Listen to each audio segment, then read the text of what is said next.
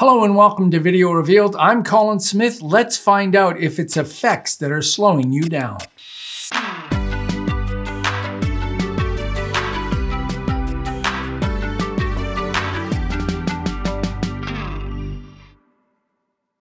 All right, I created this tutorial after helping someone out. They were having major problems. They had a 90-minute documentary and they were just slow and chugging along and crashing, and they weren't sure why. They had a lot of green screen video, and it alerted me to the fact of what might be the problem. So let's have a look at what I'm doing here, which is using green screen video, but also other things, and let's see what happens to the CPU and the GPU. There's easy ways for you to check if it's the effects that are slowing you down. All right, let's have a look. I've got some Artgrid footage here. Green screen footage in the front. Obviously, she's not in that burning building, but you can see it's playing back fairly well. No problem at all. Even though the footage, the background, actually has a Lumetri effect on it, and she has a Lumetri effect, and she's got Ultra Key on. And it seems to be playing back just fine. And I've got my performance indicator here.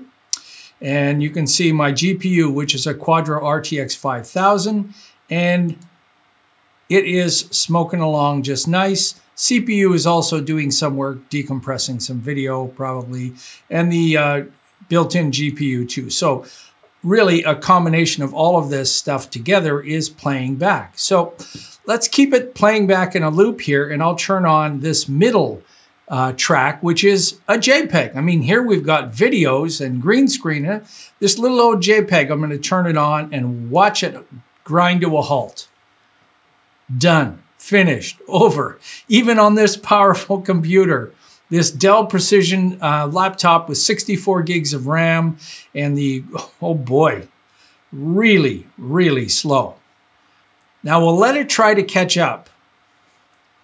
And if we go back over to our performance, let's have a look at, oh boy, see, it crashed. Wow. So there you go. This was the problem that the other person I was helping had. And this is really short too, so it shouldn't be crashing.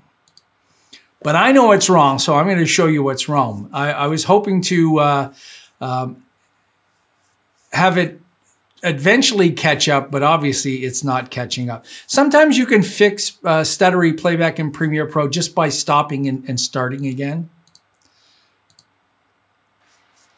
All right, let's get that going again. And I'll turn on the background in between on V2, and you can see what's going on here. So I'm going to hit play, and we'll try to play. And you can see, no way.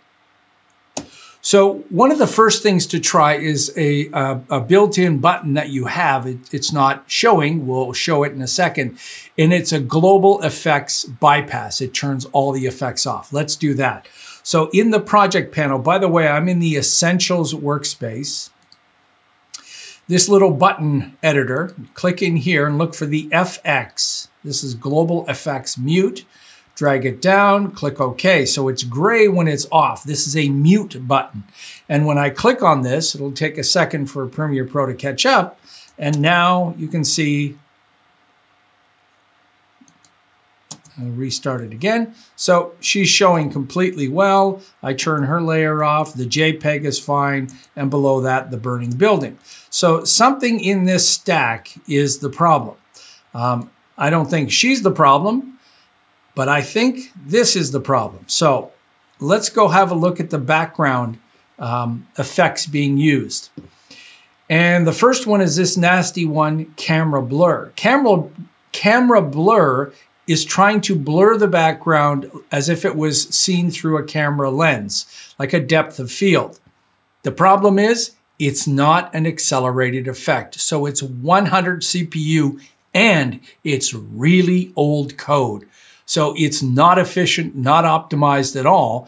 And when I turn that off, Let's see if we can play now. Nope, still not good. We've got a lens flare on here, and we've got noise. So now notice that the timeline is now yellow, and if I turn noise back on, it's red. Turn the lens flare on, it's red. Turn the camera blur. So all three of these effects are what's causing that problem.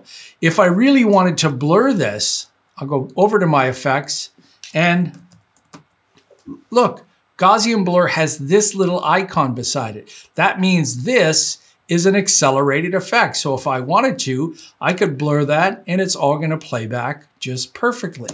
So choosing the right kind of blur gets rid of this problem. Noise is still an unaccelerated effect, and so is the lens flare. But for lens flare, if it's not moving, you could actually render out a flat image, really, and stretch it out and composite over top. But let's say we're not going to do that. So that Gaussian blur is going to solve that problem. It's easy to see if we click on this button here in our effects. This is going to show us, I'll just turn off all the presets and the audio effects. You can see all of these effects that are showing are accelerated. That means that they'll get a huge boost from the GPU. If we turn this off and then just start going through this list, you'll find the culprits. Lighting effects, not GPU accelerated. Blur and sharpen, look at that. Camera blur is not accelerated.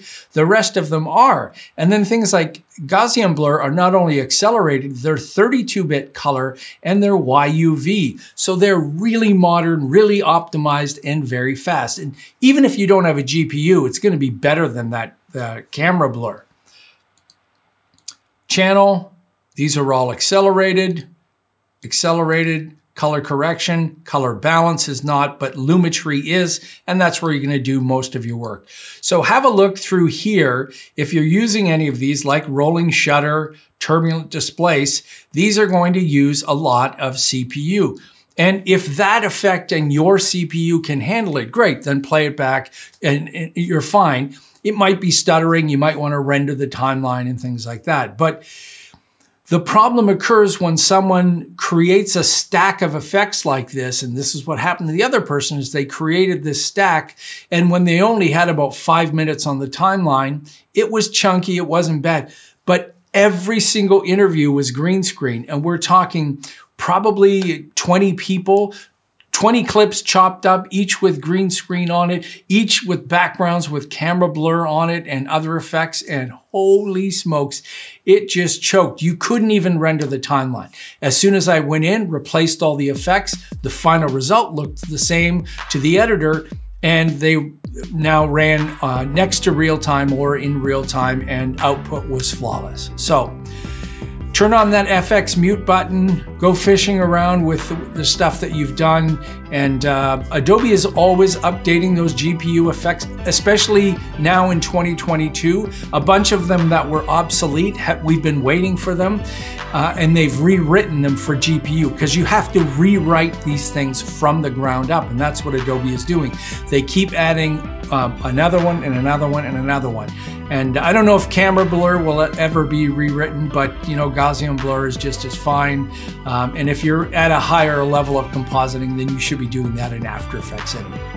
So there you go. If you're new to Video Revealed, you found this informative, take a moment and subscribe. You want to support us some more, you can do that on VideoRevealed.com. Donate once, monthly, any amount. We've got wonderful, amazing, wonderful donors who have supported us, some of you for years and years, and we really do thank you. Till next time, I'm Colin Smith, and it's my job to put on my detective hat and go searching for what's causing the Premiere Pro timeline to totally choke.